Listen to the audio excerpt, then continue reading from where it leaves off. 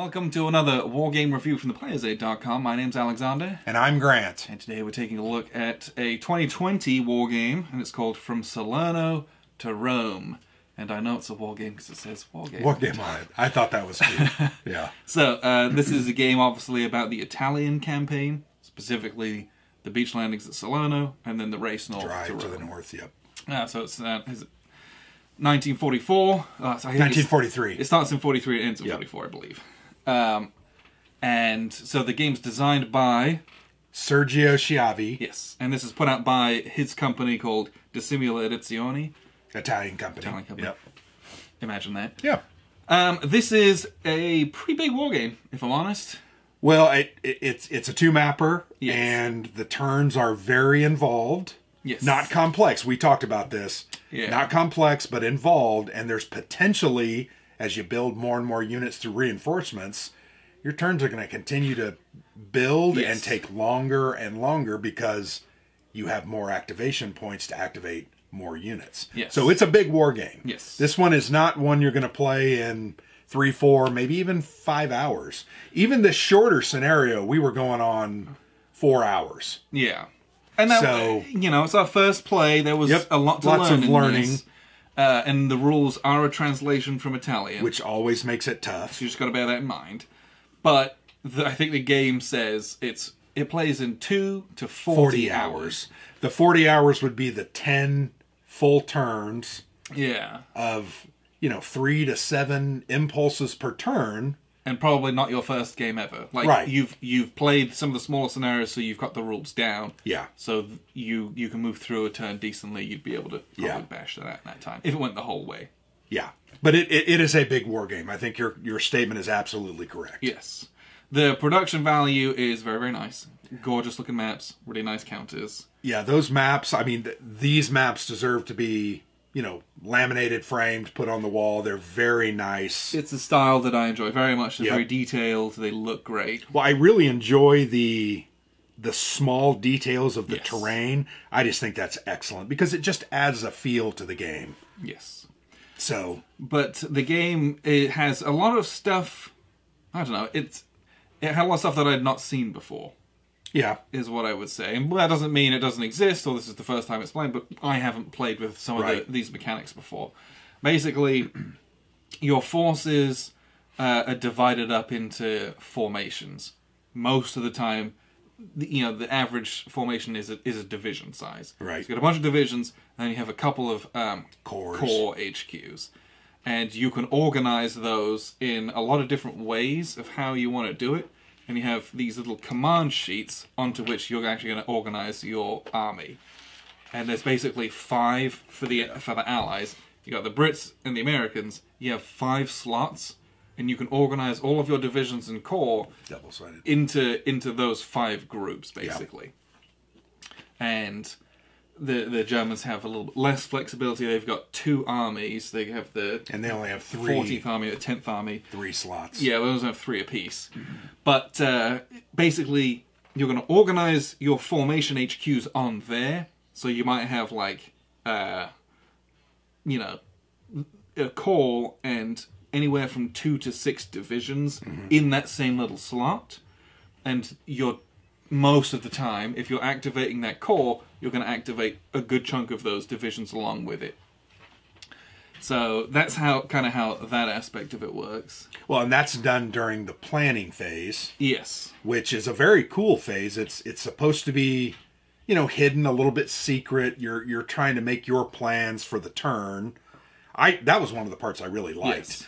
Although, what did I say? I don't know that I understand it fully. Yeah. Because I think that's going to come through repetition and playing. Even though we got through a couple of turns with multiple impulses, I still feel like I need to understand the nuances of that better. It's one of those things where you can learn the mechanics of it fairly simple, reasonably well, but employing those and maximizing your strategy of how you do that and when. Story. Yeah, that's where you're going to invest time in this to gain the expertise in this game. And there's a lot.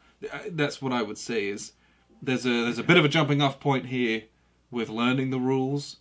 but then there's like a whole ocean of strategy and more that you can really get into with this one as well. So we talked about it as we were playing. We felt like we were really getting a feel for only the mechanics. Yeah. How it works, how combat works, how you can modify that, how you can use your aircraft, how you can use your, as the allies, the naval fire.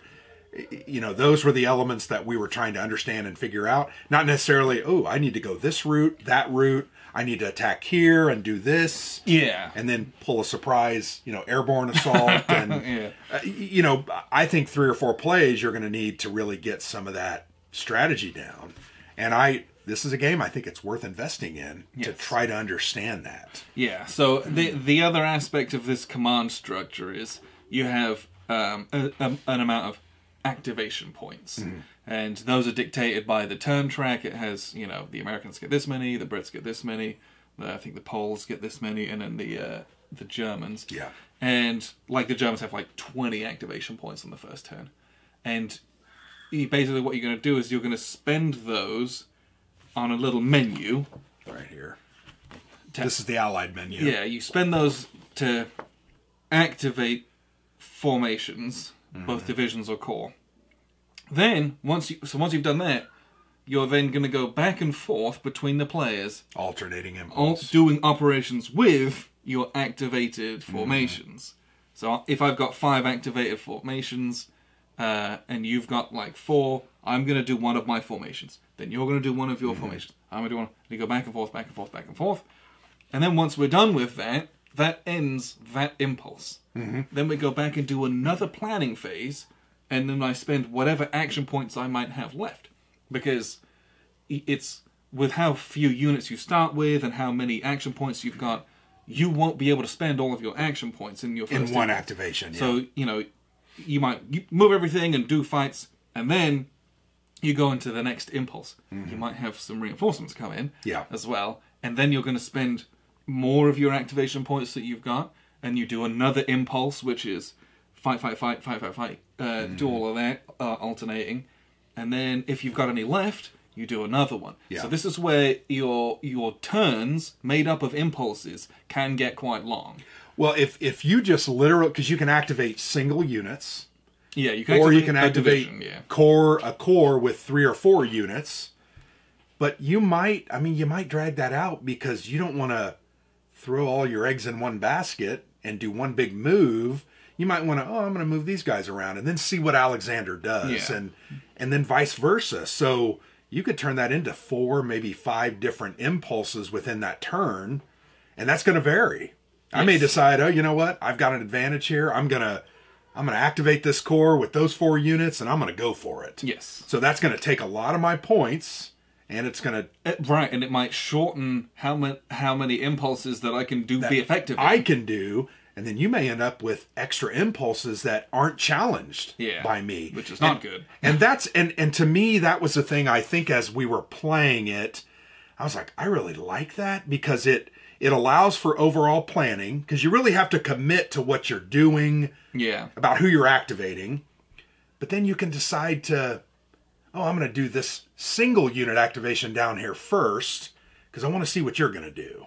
And then I could maybe do my big one, or I liked that because it to me it provided a little bit of flexibility in that rigid structure, and I thought that was cool. I thought that was very real world. You don't just throw your battle plans in action and they ultimately carry out the way you wanted them. Yes, there's got to be some give and take and some reaction and counter reaction, and I thought this handled that very interestingly and very well. Yeah, it was interesting reading the rules because they're like, the operations phases and the impulses, that it describes them as being fluid based on what the players choose.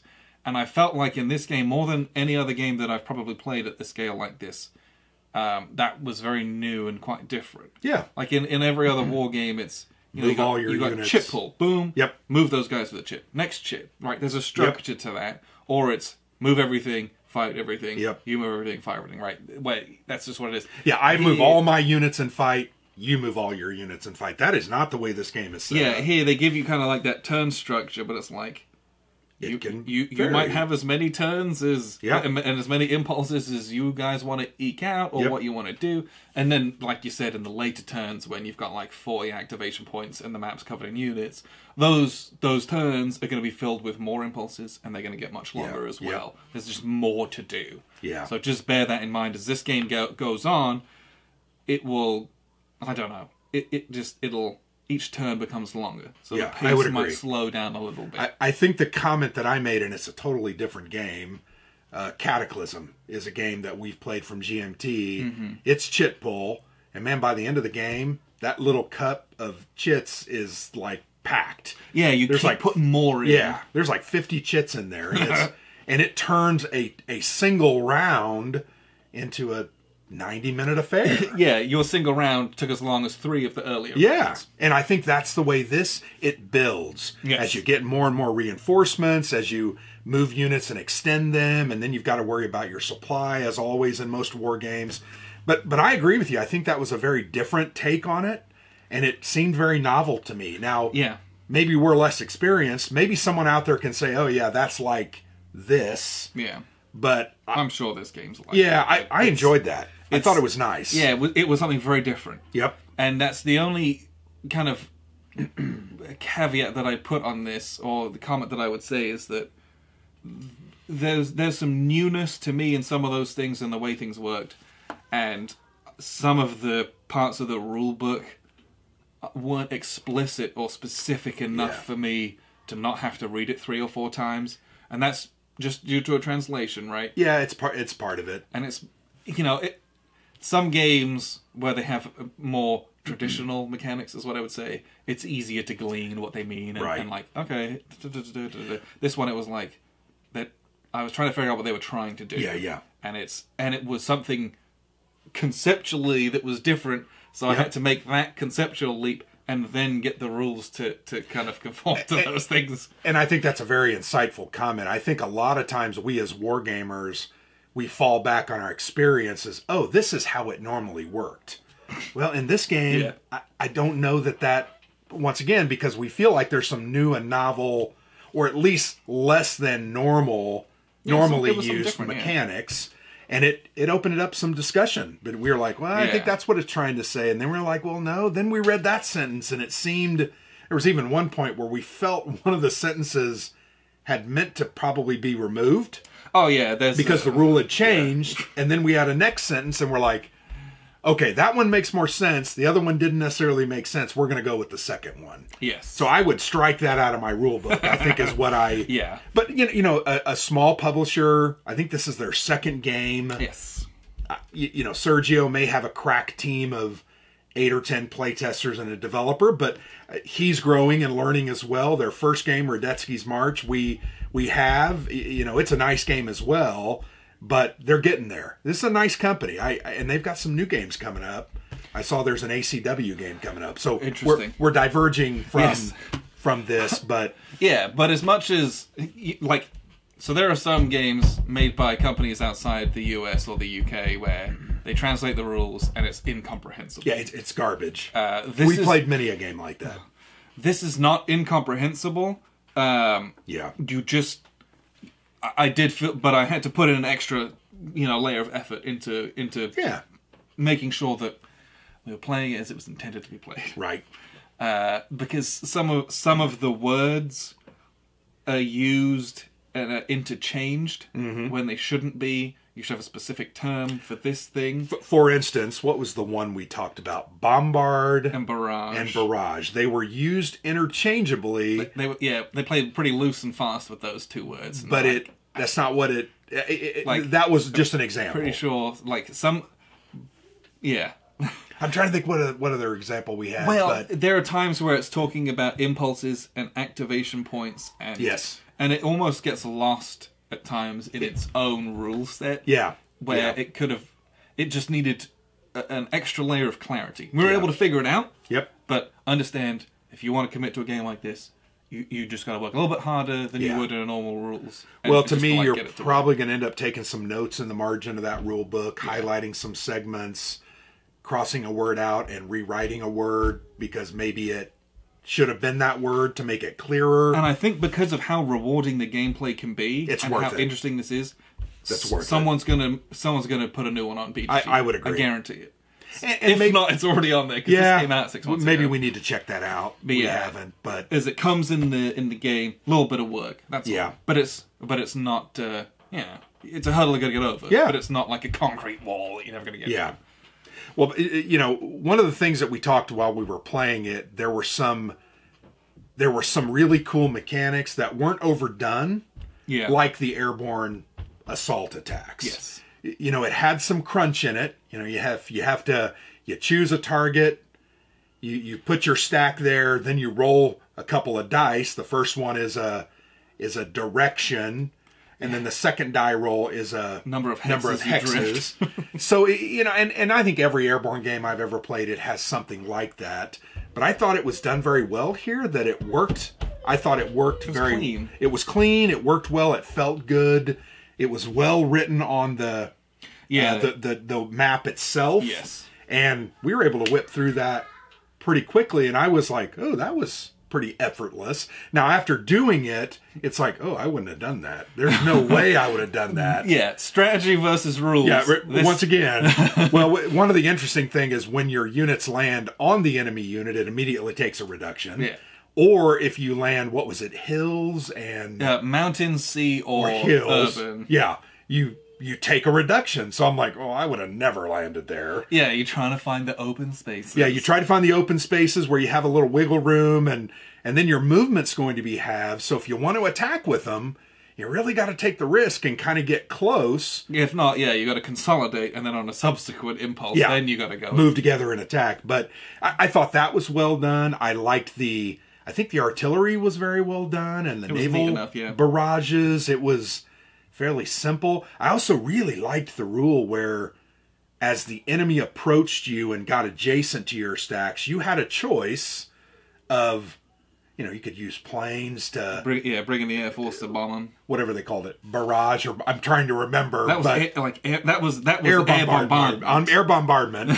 Or then you could fire all your artillery and do some reductions, and I really liked that. I thought that was a cool concept. I've seen that in other games, but I thought that was well done. Yeah, the chromey aspects were done pretty cleanly, considering. And I was, I don't know if I was surprised, but I was impressed by that. Yeah. Because I think some games get bogged down in trying to be, I don't know if they're trying to be hyper-realistic, or they're like, meet all these conditions, and then you can do this one really obscure thing. You're like, if your airborne's coming from off-map, you can drop them anywhere. Yeah. In any hex on the map. Right? If they're coming on map, you got to be near an airfield, and that was on pretty or adjacent clear. to an airfield. Pretty clear. And then you can drop on any hex in the map. Yeah. It's like it's just clean. And I appreciate that, because you want to do the fun and interesting stuff like that gives you a lot of tactical and strategic options.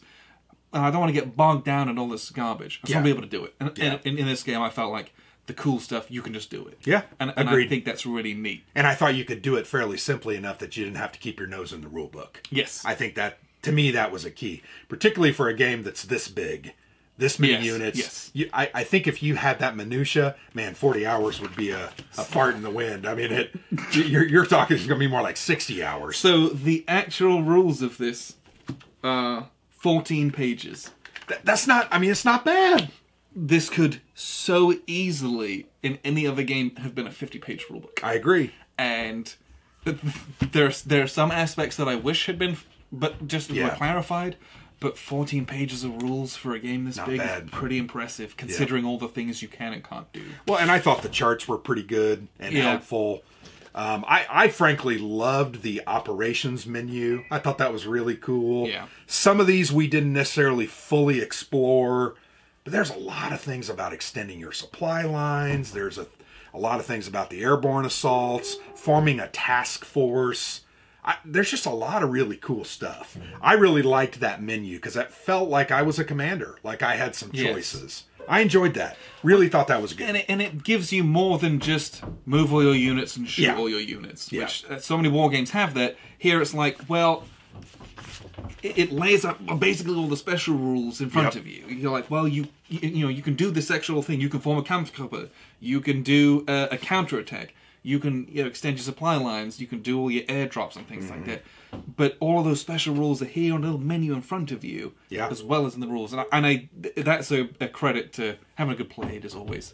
Yeah. You'll score a lot of points with us for that. Well, and there were times we had to go back into the rule book to make sure we were understanding exactly what was written there on that operations menu. But yeah, I thought overall very well done. I'm going to be honest. We're trying to play our last 2 or 3 games to do our 2020 list. Yes. I think this one might crack my top 10. Yes. And again, it's a game that's going to reward investment in time as well. Well, and it's also, I could see someone playing this solo several times just to get the mechanics down. Yeah. And then getting your buddy. Around with it. And you would have a huge advantage over that buddy. But yeah. But to me, throw this on the table, set it up, move the counters around, and you'll learn the system within a couple of turns. Yeah, this is a game I'm probably going to go on to the Board Game Geek website just to see if they have a new rule book. If they've, or just because there will be a couple questions that you will have. Yep. And to see if those have been answered and how well supported the game is. I would hope that it is well supported. It should be. Yeah. But I enjoyed what we played of it as well, and there's a lot of potential here for this to be like, this is my big Italy war game. Well, and one of the laments I had as we were playing, I'd love to play the full campaign just because I think it would be so interesting to see how it works out and how it develops and evolves over time. There's just a lot of elements, I think, of strategy that you just got to figure out. And we played on the bottom map, right? The southernmost map. Yes. So we did it starts with the Allies have already landed at Salerno, so you don't roll for any landings or anything, but it's breaking out of the beachhead, going to take, is it Foggia? And then racing up to Naples. That's kind of the first scenario, is cutting Italy in half and then starting to progress upwards. And you're supposed to do that in a couple of turns of 3 or 4 impulses. I got close, but not really. I think you were going to end up killing my airborne over here, and I was having trouble. Or they'd be out of supply after a couple of impulses. And I was bogged down because I made a huge mistake at the beginning and let my supply center, which I would have never done. But again, like that, because setup, you have a little bit of that freedom. Oh, set up within 2 hexes of these spaces, right? You play it once, you totally balls it up. Yeah. You go back so that next time your setup is significantly better. Yeah. That investment in time and learning will help make this game very, very good if you're playing the same opponents. I would agree. What I'll do is I'll show you the map and some of how things like movement and combat work and the command system, and then we'll wrap up with some final thoughts.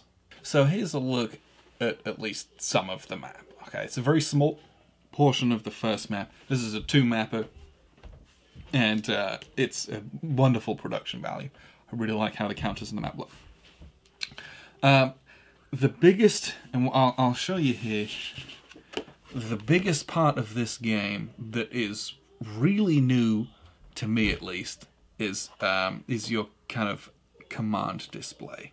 And on here, you will have a series of counters that represent all of your various different HQs.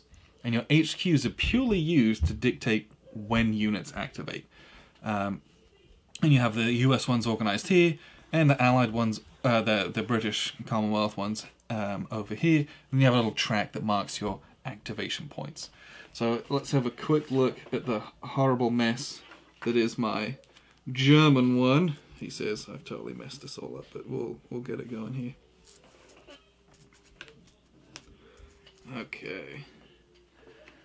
So, what you have here is you have these core-sized HQs that have a little red stripe on them, and then I have some subordinate division-sized HQs, and those are arranged into these little rows in the 10th Army. So the more units that you get in, I can add one more row, and after that, I start having to put more divisions under the 14th Panzer Corps, for example. When you activate these units, so you can see they're all on their activated side, you have to spend your activation points in the planning phase to do that. And I will put this down without messing everything up, hopefully. On this menu, it tells you how much those things are going to cost. So to activate a single division costs 1 point. If I want to activate a whole corps and its subordinate divisions, it's n divisions plus 1. So I'm going to activate the 76th Panzer Corps. I activate that plus 2 divisions. That costs me 1, 2, 3 points. Now, if I do that, I also get a bonus. I activate the Corps Artillery unit. So I've got my 76th Panzer Corps. Like, this is Corps level artillery that's really powerful and got good range on it. I also get to activate 4 independent units, which there aren't a ton of those in the game, but there's like some lone pioneers and different bits and pieces that you can kind of tag along with them. And including army artillery plus divisional bonus. So you go back to your divisional bonus, you can activate an independent unit, and also you can activate Corps artillery as well. So you're spending those points, and I've activated all of these units, and it costs me, let's say, 1, 2, 3, 4, 5, 6, 7. So if I had 20 points, I've spent 7 of them, so I've got 13 points left. Then, and the allied players are going to do the same thing. What we're going to do then is we're going to go back and forth activating, like doing operations with our activated units. So let's say I want to activate this whole corps together. Basically, I'm going to flip all these over, and then all of the corresponding units in these 2 divisions in the corps, I literally move them on the board, and then I fight with them as I would in kind of a regular war game. Then it flips over to the Allied turn, like the Allied initiative, and we look at their little display, which doesn't have any HQs on it because we move them all off, but they're going to choose one of their divisions or, you know, a whole corps to activate. They might have, for example, the 82nd Airborne, they activated just on their own. So I activated tons of units with my full corps, they activated 1 division. Then it flips back to me as the Germans. I'm going to activate a whole nother corps and do a whole bunch of other stuff. Then it comes back to them, and the British might activate 10 corps and do a whole bunch of stuff. Then it comes back to me. Well, I don't have anyone left to activate. Goes back to the British. They've got to activate the 1st Airborne Parachute Division. They're over here off map. And then they might finish up doing all of their activations. So then, we still have activation points left to spend. I couldn't spend any more because I didn't have anyone left to activate, right? Basically, that was the end of an impulse. We start a whole new impulse with a new planning phase where I once again can pay points to activate units again. And once you start getting into important things you need to do strategically on the map, or units that are in desperate need of being rescued because they maybe have their supply cut off, you know, you're activating different units again and again, trying to get more impulses with them, rather than doing everyone once and then everyone once again. You might be like, I'm going to activate this guy, and then I'm going to wait another impulse and activate them again. So the activation system is really, really, really neat, and is really the heart and the driving force of this game. When you activate units, you'll notice units only have 2 factors. They have a combat factor on the left and a movement factor on the right. So the combat is odds-based combat on a CRT, and movement is spending movement points across terrain. Those things we're very, very familiar with.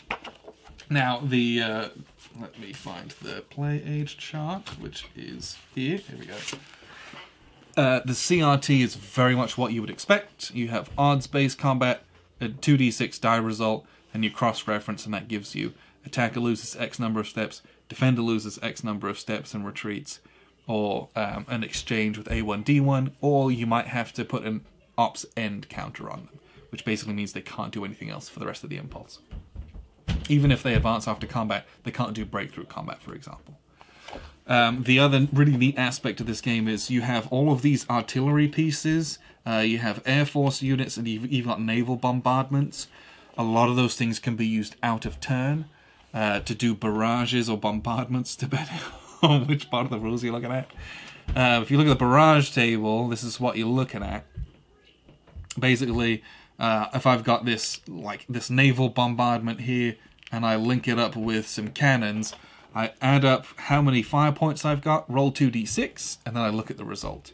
I'm going to hit a lot of the time, But if it's one of these green hits, then the defender, or whoever's being bombarded, gets to choose either to lose a step or to put an end ops marker on themselves, which means they basically stop dead in their tracks and can't do anything else. If it's a red result, I, as the bombarding player, get to choose, hey, you have to lose a step or you have to do ops end. And the ops end stuff is really, really powerful because it basically stops you dead in your tracks. There's a bunch of these little markers that you're going to put on.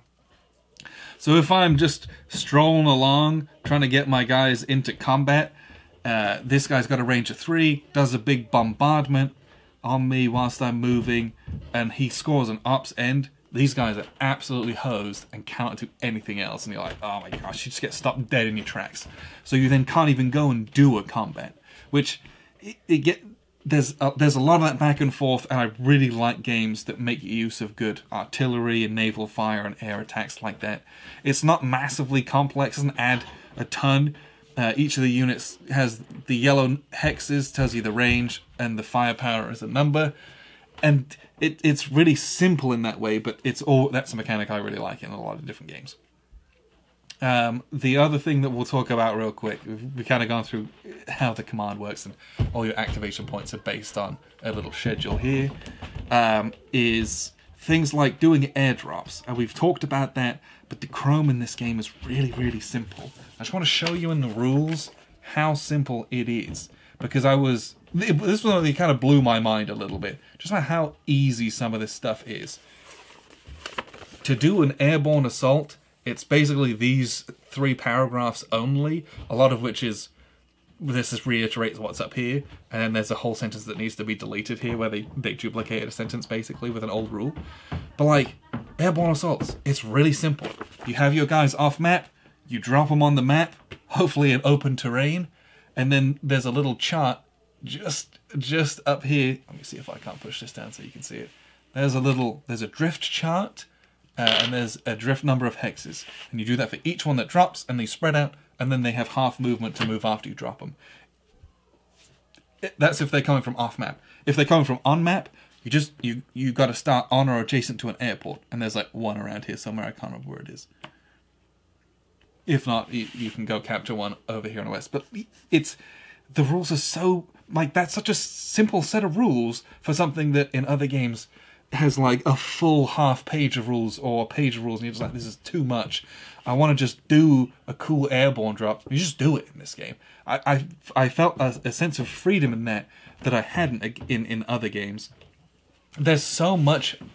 There's so many other things in this game to do with how many aircraft you can get based on airports that you've captured, air bases that you can land your different air forces in, and fighting rearguard actions, doing counterattacks. You can't inspect other people's stacks unless you're an allied player, and you invest in your intelligence strategies where you can inspect other stacks. I mean, there's so much to like in this, but the freedom that you get from being able to move and activate, I felt like, whilst the turns were very long, and this can be a long game, it gives you time to do a whole bunch of stuff that in other games was, I felt, such a time crunch. Here, you've got the opportunity to do a lot more at a pace which is maybe a bit more reasonable. So, again, this is just some of the game. What we'll do is we'll wrap up with a few final thoughts. So that was a look at the map, and at least some of how the mechanics work. Yeah. It's again 14 pages of rules, but those 14 pages translate into a lot of things that happen and do, and there's a good number of moving parts, especially with how the turn structures work and your activation points. Yeah. But I enjoyed, I don't know, it was a little bit scary with how much freedom I had. Yeah, yeah. Like, other games where there's a much more rigid structure, it's like, alright, my turn, I'm going to move all my units. Yeah, right. This one, it's my first impulse, I'm going to move all my units. I'm going to do this, yeah. My second impulse, I'm probably going to move all my units. Third impulse, okay. Yeah. Now I'm only going to move these units, because I'm running out of points. So that I can move them again next impulse, Yeah. maybe, depending on how things go. So, and it's like, okay, I called in air support for the first impulse. Do I want to bother doing that again because it was ineffective? Oh, I don't know. Yeah. There's a lot to think about and consider just from, the planning phase. Yeah. Yeah. And so many planning phases in games. It's either you're doing like your little secret planning, or it's like pretty arbitrary decisions, or ones which are like binary. It's like, this or one, that. This one, I feel like there's more to it. Yeah. And you can get into some, and then as the games go on, you've got tons of units out. Your activation pool starts to feel real small, and you get into that whole, I can't quite do as much as I maybe want to. Yeah. Which is always something I enjoy in games. Yeah. It gives you interesting and meaningful tactical decisions. But I think along that same line, I think, as I said earlier, I think your decisions even become more meaningful because you can change them midstream, and you're not necessarily dedicated 100% to doing it that way. There is some give and take. There is some ability to switch. Not totally. You still activated those units, but you can switch how you activate them or where you move them or what you do. I don't know. There's just a lot of cool things. Now, I would say one thing. This is a historical simulation. Mm-hmm. The roads, the mountains, the geography, the terrain, the goals and objectives are the same historically. I'm not going to mess over here on this side of the map. You know what I'm saying? As the Allies, it's like I'm running up here and I'm running here. And so it limits those choices, because you mentioned that comment of, well, I can do anything. Well, yeah, but there's still strategic how you conduct the campaign is up to you, but especially in the scenarios, you're guided towards doing what was historically doing done. Certain things, because that's how you win the game. Yeah. So I really like this. There is a lot of meat on this bone. This is a very meaty, very fulfilling war game. I enjoyed this. We supped on it. I'm gonna be honest. We didn't dive in and play 25 hours, but I really enjoyed what we did taste. And I'm gonna be honest. This is a game I would love to get back to the table. Yeah. Particularly because we understand it now. I think it's gonna go quicker. Yes, very much so. Thirdly, though, I think tactically there's a lot of elements that I missed or didn't understand. Now I do. And I'm like, oh, we could have done this and it would have caused a little more intrigue and tension. I don't know. This is a good one. I'm going to be honest. This is a good game.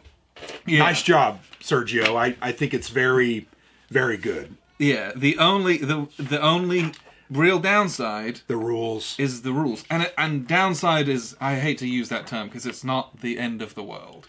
Yeah. Again, I've read rule books which are unplayable, right? Yeah. I mean, there was a game, I'm not going to mention it, earlier this year after COVID opened up.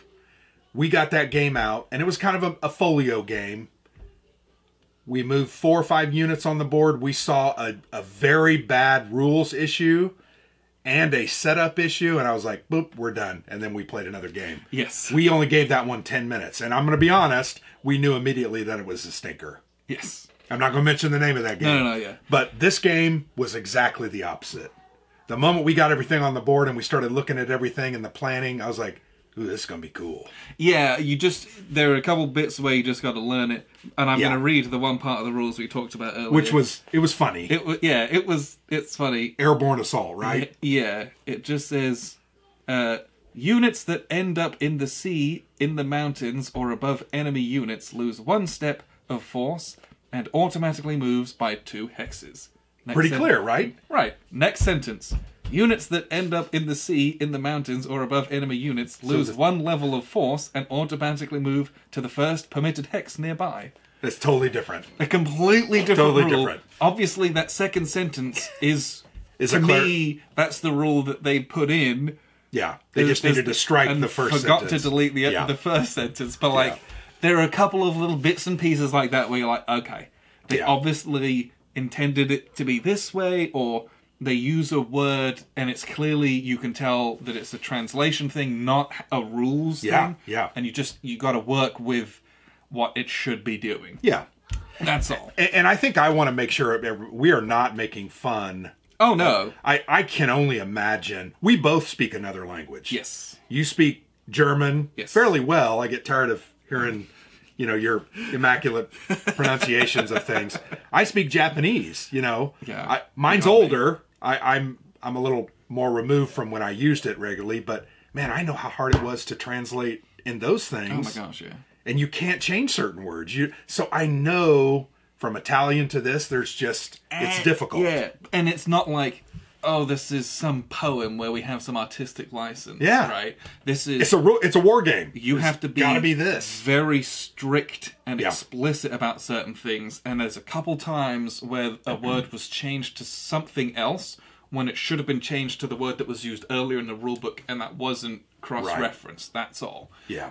And so you just you got to work with that and understand that that's something that is a feature of these rules, but it does not render them unplayable in any way. No. And doesn't detract from the enjoyment of the game. Yeah. It just you said it best. You might have to work a little harder. Yeah, you just got to use your brain. This one will reveal itself. I've used my brain with some other games, and it didn't reveal itself. Just die. It was so bad. Yes. So I couldn't write a rule book, and nor could I translate a rule book. I would not nearly attempt to. So kudos to them for having done this, because this game has a lot of potential. It does. I think if this is something that you want to invest in, and you have the time to do so, and the space and inclination for a big Italian campaign that is something different, mechanically speaking, this might be something to check out. I think of fresh. I feel like it's fresh. Yeah. Is the feeling I got. It's involved. Yep. Is a word that I would use. So it's very similar to many war games we play. It's involved. Yes, but their take on a lot of different things is fresh. Or it feels fresh at least. And whilst it's intricate, it's not complex. No. Overly complex at least. Yeah, the mechanics are really pretty simple. It's just the intricacies of understanding how to use them. The way they layer the options that you have is very good. Yeah. That's something that I very much appreciate in the design philosophy that they've gone with this. Yeah. So that's a big thumbs up from me from that standpoint as well. Absolutely. And it looks great on the table. It's so nice to play with. Beautiful game. I thought the counters were really simple but clear and good. The map's gorgeous. The box is good. I mean, it's good. It's a good production. It really is. Nice job. So, this is from Salerno to Rome, from Simula Edizioni. Where can people get this? Is it from their website direct, basically? Yeah, but I do know that there was an importer, Jack Green, I think. Okay. I can't remember. Quarterdeck International? Is it Quartermaster General? No. Okay. Quarterdeck International. Quartermaster General is like a series. A game? Yeah. It's a game. But I think Quarterdeck International either distributed this in the U.S. They may have copies. I guess I should have checked that. Yeah, it's like the number one comment we get when we do where do I get the game? It's like, how can I get it? I'm like, go on their website. They get some paying euros. I will say this: I bet they probably sold out by now. I mean, it's been out for 6 months. Because do they not get them back in? I don't know. Yeah. I should have checked. I should have checked. Yeah, but if it's something you think might be up your alley. Yeah. For a bit more of a hefty war game, I would go for it. Check this out at least. You won't be disappointed. No. So, Salerno to Rome. Check this out. Appreciate you guys tuning in. I've been Alexander from theplayersaid.com. And I'm Grant.